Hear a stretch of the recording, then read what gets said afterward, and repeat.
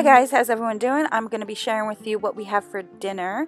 So on this night we had turkey burgers with American cheese, some lettuce and tomato. Now for some reason every time I make homemade burgers they always shrink. So does anyone have any tips or suggestions on how to make the perfect burger? Let me know down below.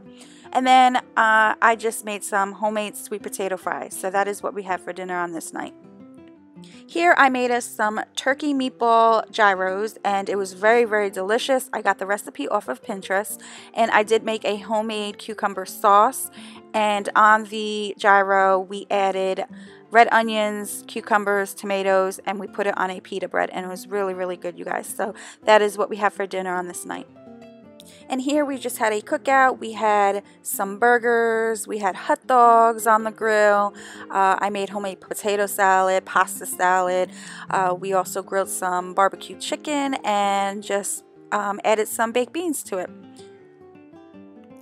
On this night for dinner, I just made us some white rice and beans. It's just like pink beans with potatoes, cilantro, green olives over the white rice. And then I just fried us up some pork chops. And that was what we have for dinner.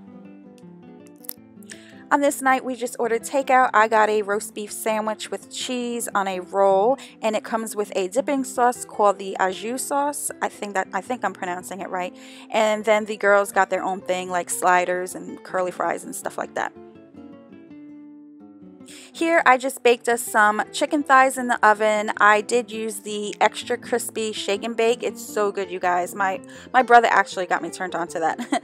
But and then I served it with some garlic egg noodles and some Brussels sprouts.